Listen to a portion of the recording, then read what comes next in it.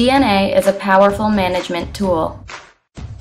By extracting and analyzing DNA, we can select for honeybees with favorable traits. For example, Brother Adams selected for bees that were docile, productive, and resistant to diseases and pests. Genetic analysis of honeybees also takes place right here at UD.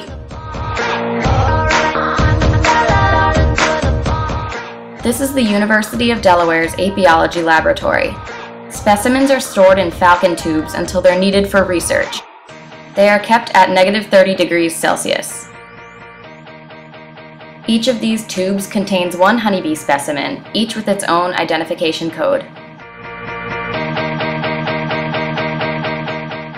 Using sterile techniques, we first remove one of the honeybee's hind legs.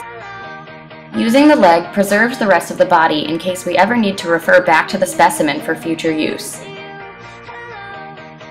We snip the honeybee leg into several small pieces and place them in a microcentrifuge tube.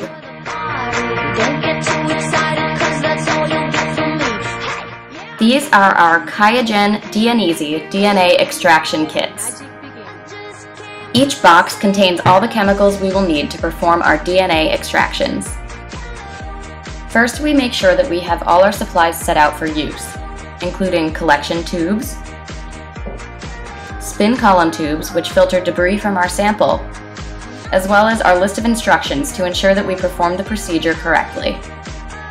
The first chemical we add to our honeybee leg sample is called ATL buffer, or animal tissue lysis buffer. This chemical breaks open animal cells, releasing the genetic material inside. After setting our pipette to the proper volume of 180 microliters, we add the buffer to our sample. Next, we add proteinase K, which denatures proteins in the sample and helps us to isolate a purer form of DNA. It's important that we shake the bottle before pipetting 20 microliters of proteinase K into our sample.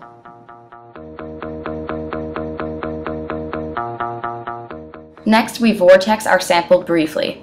This homogenizes or mixes our sample with the chemicals that we've added. Then we place our sample in a water bath, preset to 56 degrees Celsius. We leave it here for at least 6 hours, but usually overnight. This gives it the time and the warm temperature it needs for our chemicals to do their work. After the water bath, we vortex our sample again briefly.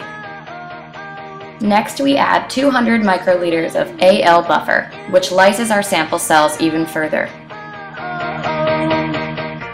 To make sure it mixes properly, we vortex our sample again.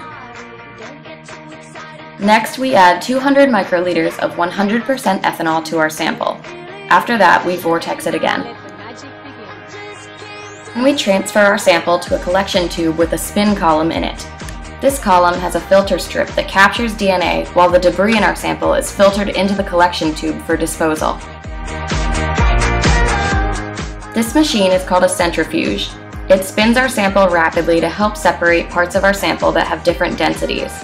After we spin our sample, we will discard the flow-through or the excess material filtered out by our spin column tube, so that each time we do this, we're getting a purer sample of DNA. There are 4 more rounds of adding buffers, followed by centrifuging at various speeds. For the final 2 rounds, we do not discard the flow-through. Instead, we combine these elutions. Our end product after these 4 cycles is a sample of extracted DNA. All our DNA samples are organized based on where the honeybees were collected. They are then stored in a freezer at -80 degrees Celsius until they are needed for the various research projects being conducted right here at UD.